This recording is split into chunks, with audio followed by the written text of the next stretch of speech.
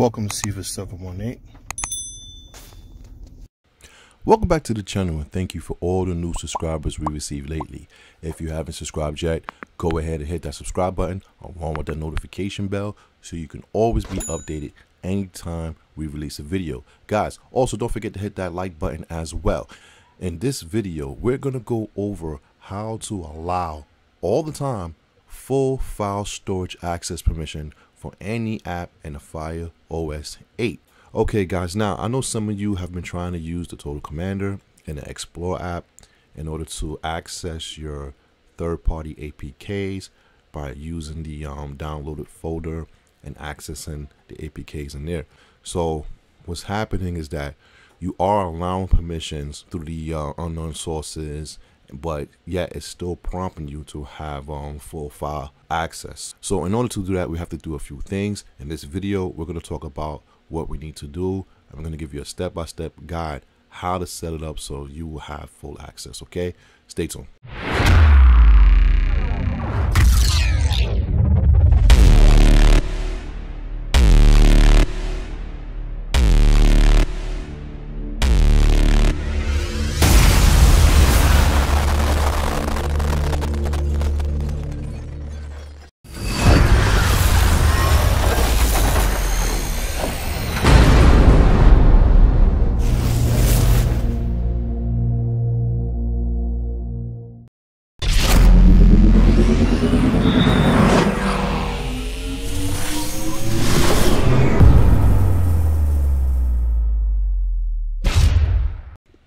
Okay guys, let's jump right into it. So now there's a few things that we need to know. One of the things is that in order for this to work, we're going to need the name of the package of the application we're trying to give the permissions to. So the two we're going to focus on today will be the X-Plore and the Total Commander. Now make sure you download this. This is already in the Amazon store. Just do a search, find X-Plore, find Total Commander. Now, once we have these two things, we're going to need their package name. Now, I'm going to give you the name of these packages in the Telegram group and also somewhere in this video. But for those who have other applications and they don't know how to find the package name, this is how you do it. Now, we just head over to the search area. Now, in the search area, we're going to look for something called Developer Tools. Just type in developer. You're going to see the options populate on the bottom, and then look for the developer tool menu. Install that.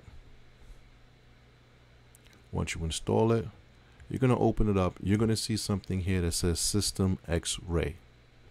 Now that is what we're going to need to turn on. We can keep it on.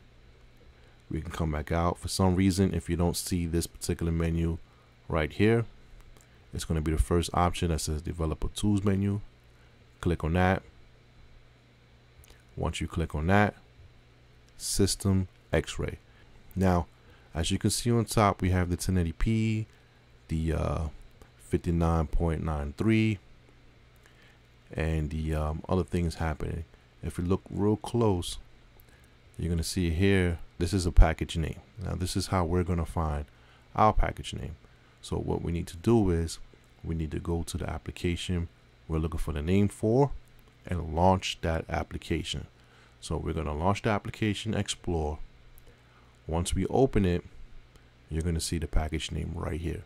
Okay, so now that we have that package name, we're going to have to copy that down and save it to the side. Okay, so whatever application package name you're looking for will be here. Copy it down, or just check the Telegram group and just copy it. We're going to paste it into something else a little later. Okay guys, the same thing applies with the Total Commander. Open the Total Commander, launch it. You're going to see that the package name has changed.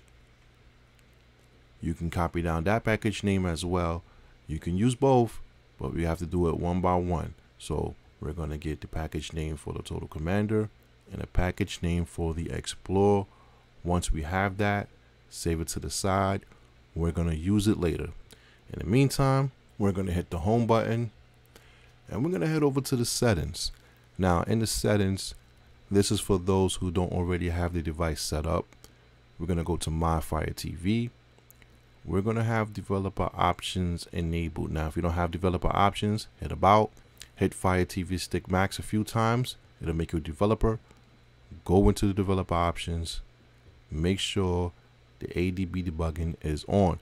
If you have a device that asks you to enable to install unknown apps, select that one as well.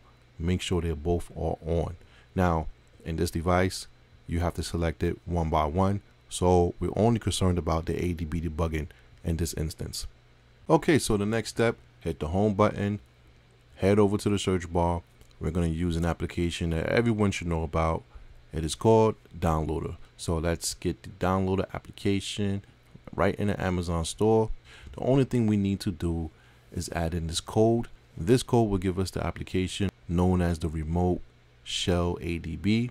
So we're going to enter this code in order to get that. The code is 2201. Enter 2201, select go. Once you select go, you're going to get prompt to another area where we're going to install the application. Once it downloads, select install, and then you're going to install the Remote ADB Shell. You can delete the APK after you're done. Once that's completed, you can launch the Remote ADB Shell. Okay guys, now that you have this launched, you have a few options. Now you can either buy yourself an OTG cable. With that cable, you can plug the Fire Stick directly into a keyboard. And with the keyboard, you can use that to type out what you need to type out. Or the easier way will be to download the Amazon Fire Remote on your phone. So it will be on the Google Play Store. You can download that. When you do download that, there's an area where you can open up a keyboard and you can actually copy and paste right onto the Fire Stick. Okay, so those are the two options: either the OTG cable and attach a keyboard, or use the Fire Remote application that's on the Play Store. So once you decide what you're going to do, you're going to place this here, 127.0.0.1. This is going to give you a direct connection to your device, so you can remotely add things to it. Okay, so let's select next. We're going to select next again, and then we're going to run this command. Now, as soon as you launch it, you're going to be prompted with allow USB debugging.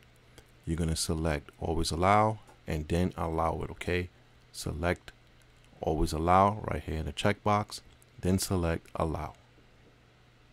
Okay, now that we have this launched, everything is running.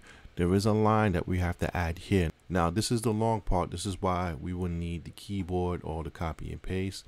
I'm going to show you the code in a few seconds. Now this is the code right here. What we're going to do is we're going to enter this line right here. Now the line that I do have here will have package name in brackets. Now that right there, we're going to replace that. We're going to replace that with the actual package name we copied earlier. So we're going to get rid of the brackets. We're going to get rid of where it says package name, and we're going to actually place there the package name. So let's do that. Okay, so we removed the brackets and we added the package name for the Total Commander, and it's placed. Now that you have taken out the brackets with the word package name and placed the actual name of the package there, we can run the code. Once you run the code, you're going to see on the bottom it says allow. That's how you know that the code is actually working. Now there is another method to test to see if it's actually working, but the easiest way to do it is just to launch the Total Commander and see if you have access. So let's do that right now. Okay, so let's head over to the Total Commander. Let's open it up. Let's go to the internal shared file storage. Let's go to the download area, And here is where we couldn't access the files before, and now we can. As you can see, those are third-party apps. The Hydro Boost, the CFSTs, those are third-party apps. We can access it. We can install those APKs. So it does work. So that's good. Now we can follow the same process to enable the X-Plore to work. All we have to do is switch the package over to what X-Plore package is. So that means that instead of replacing the brackets with that package name, we will replace it with X-Plore's package. Stay tuned. Okay, that brings us to the end of the video. Guys, if you do need a clearer picture of these codes, you can join my Telegram group. I will definitely place it in there, also somewhere in the video as well. Now, remember, the keyboard you need to use has to be a USB keyboard in order for it to work, or you can utilize the Fire TV virtual app, which will give you a virtual keyboard. Now, with that said, guys, tell me what you think about this video. Tell me if this is helpful or not. Leave your comments down below. I hope you had a good day, and with that said, I hope you enjoyed.